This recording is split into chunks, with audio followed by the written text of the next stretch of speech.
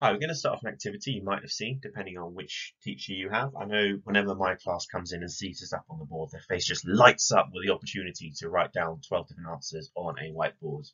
We've got 4 columns here, and each column has a different set of points depending on how difficult the questions are. On the left-hand side, we've got questions just from the last few lessons. On the right-hand side, we've got things which you haven't learned about since maybe October when we're looking at the medicine course. So pause the video and try to get as many of these answers as possible. The next slide will have all of the answers for you. I always say, as a rough rule of thumb, if you can get 15 marks out of 30, that's a really solid score to be going on with. So these are the answers. These sorts of questions are mixed up. You'll always have some things which you should always definitely remember, and then some things which would be really, really good too. So for example, the one at the top right, you need to know about Pasteur's germ theory. You need to know that it's in 1861. It's probably the most important date in the entire medicine course. However, for question B, if you don't remember that planes are landing every 90 seconds during the Berlin blockade, you could still get full marks in any Berlin blockade question. So it's a mixture of things which you should know and things which will impress the examiner with precise factual detail. So we're going to go on to this lesson. We're going to have a look at a corpse to start off this cheerful lesson. Have a think about who this person might be and what it might mean for the Cold War. So this is in fact Joseph Stalin. So he was the Soviet leader from 1924, when Lenin died, to 1953. Now, his death was slightly unfortunate for him. Well, obviously, it's very unfortunate for him, but the manner of his death was very peculiar. As a dictator, as a fearful man, he had very strict instructions to the guards and the people inside of his house not to interrupt him until they heard him in the morning moving around. He liked his beauty sleep, apparently.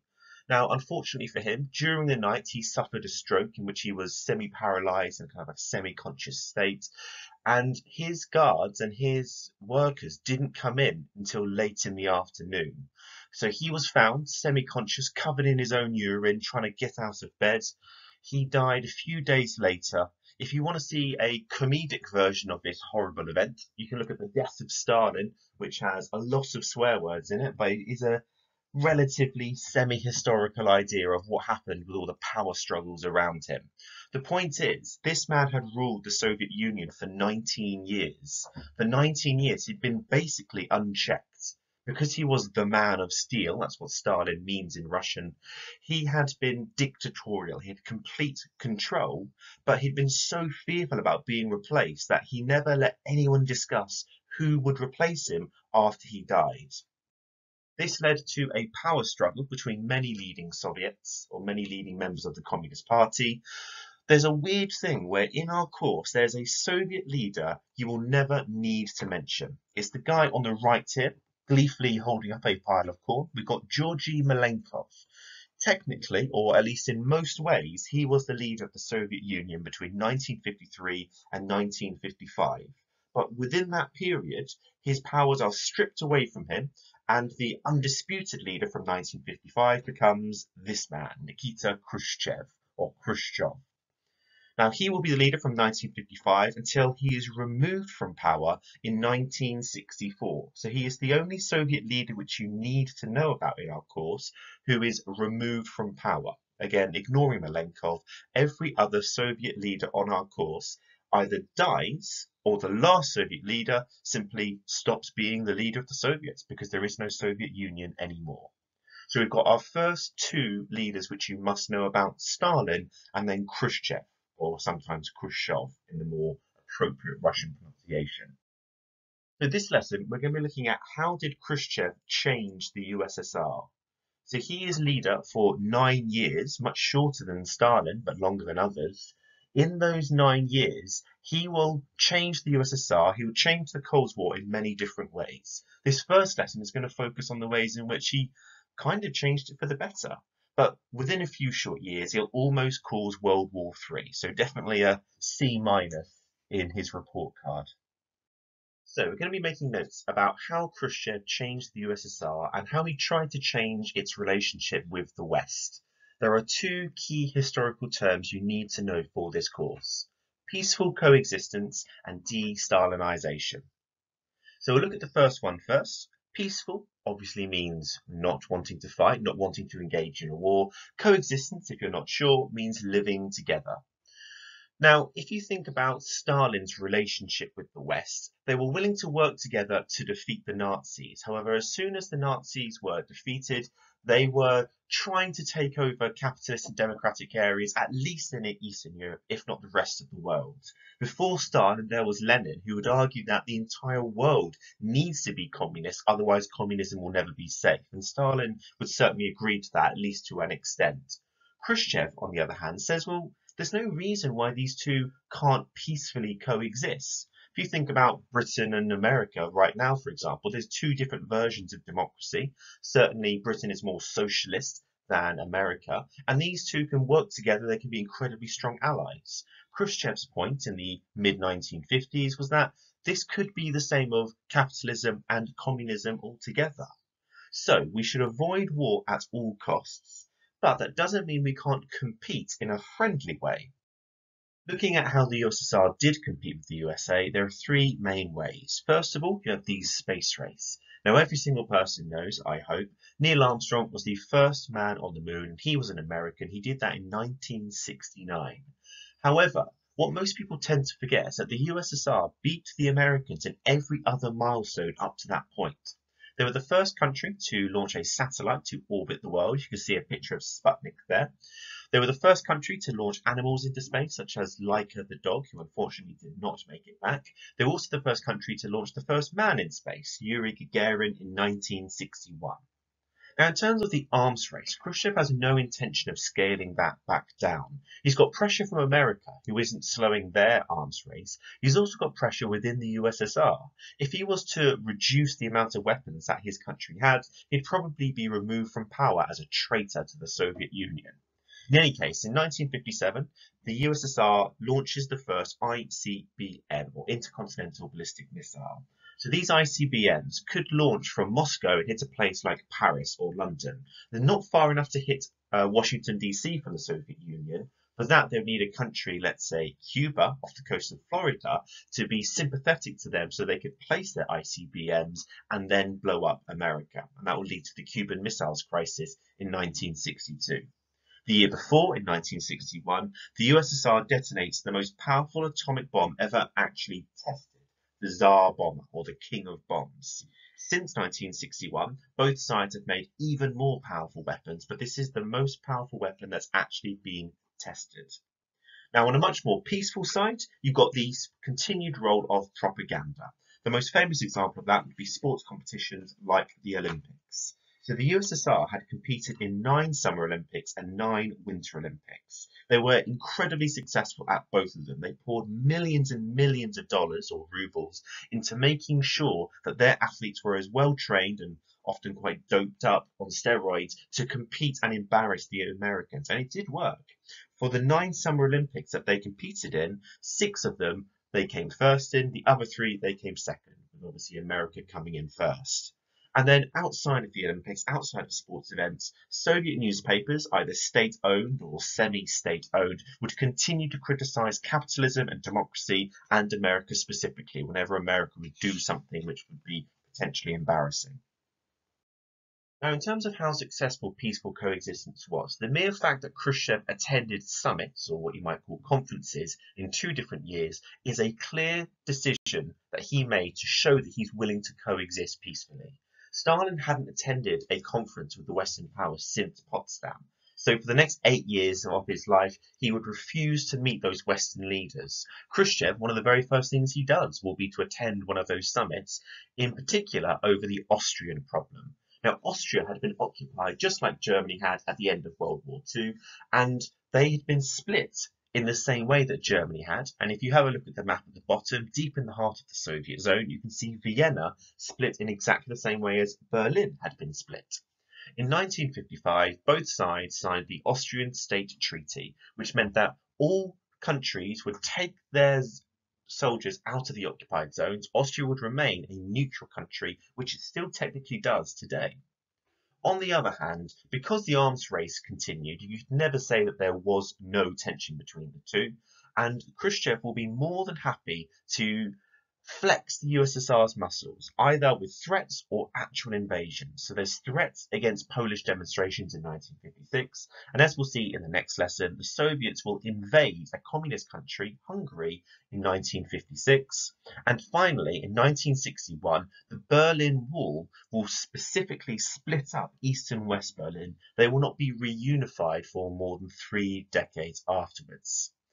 Finally, in the exact same year as the Austrian State Treaty, a masterstroke in diplomacy on both sides, Khrushchev will set up the Warsaw Pact, which we've spoken about in a previous lesson. So it's a defensive pact for communist countries in response to West Germany joining NATO. Now, as a stretch and challenge which you might want to think about, the Austrian State Treaty is not a massive section in our course, but if you're ever asked to consider about the Berlin blockade or how these two countries or leaders are working with each other or working against each other, it might be worth thinking about why was Austria so peacefully negotiated, whereas Stalin and Truman had the Berlin blockade and airlift. Think, how does that show that the Berlin blockade was a failure of diplomacy? Or you might argue that the two countries and the two cities are just too different from each other, so it's not fair to compare the two. Now, we're looking at the second section of Khrushchev's new policies, de-Stalinisation. So de-Stalinisation obviously implies getting rid of some things which Stalin did. Now, to begin with, this de-Stalinisation was supposed to be secret. Khrushchev gave a secret speech, in fact it's called the secret speech, to high-ranking members of the Communist Party. This was not supposed to be something which the wider world would know about, but within a few months, every single person who wanted to find out about it in the West could find out about it. But because there was still censorship in the East, there was a weird situation where the beneficiaries, the people who benefited from this secret speech, may not have known it had happened for many years afterwards. In any case, he gave this long speech from notes. His main points were that Stalin's control of both the Soviet Union, the USSR, and Eastern Europe had been too strict. In particular, many millions of people in these areas had been sent to gulags, political prisons, where many would disappear without any sort of warning. They'd been given hard labour or maybe just killed in a summary execution. Because Stalin had been too strict, it only made sense for millions of these to be released from those political prisons. He will still keep them, but they'll be massively underused compared to Stalin. He also said that Eastern Europe would be more free to make their own decisions. Now, that's not the same as the Soviet Union. Remember, the Soviet Union is not Russia, it's Russia plus 13 other countries, places like Estonia or Ukraine or Belarus. But Eastern European countries like Hungary or Poland would be allowed to have a greater degree of freedom. The best demonstration of this is the abolition of the Cominform set up by Stalin. But on the other hand, the Comecon and the Warsaw Pact would remain. So some historians would say that you shouldn't really use the Cominform as evidence of Khrushchev being a nicer, more free person, because the Cominform has kind of become unnecessary. Because you've got the Comecon to regulate their economies, and you've got the Warsaw Pact to regulate their militaries, you don't particularly need the Cominform to regulate their foreign policy. Because between the economy and the military, you've got that country secure anyway. His final promise was just generally to improve the living standards of Eastern Europeans by producing more consumer goods. So that could be as basic as a wider variety of shoes or coats or sorts of things, or consumer goods such as foods, or it could be trying to get access to things like colour televisions, which will soon become available to the upper classes of the communists. Now, this speech was truly shocking. If you think that Stalin was the dictator of the Soviet Union for 19 years, and since World War II, he'd extended that control over much of Eastern Europe, any whisper against Stalin had been treated with ruthlessly. But because the censorship had been so harsh, many members, even members of the Communist Party, were shocked to hear about how bad things had been under Stalin. So there are some reports of people either having heart attacks or just dying from suicide because they could not believe that they'd been involved in this sort of thing. Now, in terms of the results of de-Stalinisation, Khrushchev hadn't intended for the secret speech to be heard in the West, but because it had, you have the Khrushchev thaw. Now, it's a weird thing in the Cold War. Remember, it's called a Cold War because it's not a hot war. They're not actually fighting. So historians will talk about a thaw in the Cold War, which means that it's becoming less cold. It's warming up, but that's a good thing. So the Khrushchev thaw saw improved relations between the USA and the USSR at least until 1960, and we'll look in a future lesson as to why things started to get so much worse. Another result of desalinization is especially with the abolition of the Cominform. Even if Khrushchev didn't want Eastern Europe to be free, it made Eastern Europeans think that he was okay with it. But because he has no intention of completely relaxing his grip on Eastern Europe, that will lead to tensions, as we'll look at in the next lesson, in Hungary. Now, don't stop the video just yet. You're not going to have to write this question, I promise. We're just going to have a look at the final type of question in the Cold War exam. You're just going to do a little bit of rearranging, just A, B, C, D, and then I'll show you what a model answer might look like. So you've looked at question 1, which is explain 2 consequences of something.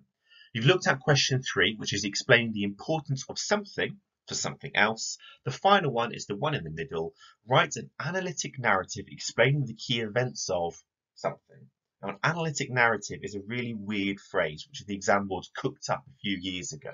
Essentially, they want you to tell a story in a step-by-step way. In other words, chronologically from beginning to end, and showing why one thing led to the other.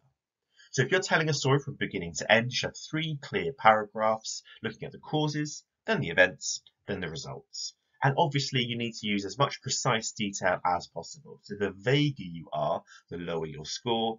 The more precise dates or statistics which you use, the better your score is likely to be. So we've got a range of different events here. What I'd like you guys to do is to put this into chronological order. So just on a bit of scrap paper, you could just put B, D, blah, blah, blah, blah, blah. There are a couple of things in here which aren't relevant to the question. So put them in chronological order and then think, would I actually include this? Is it answering the question which we want? If this is already too many events for you, just focus on the ones in red.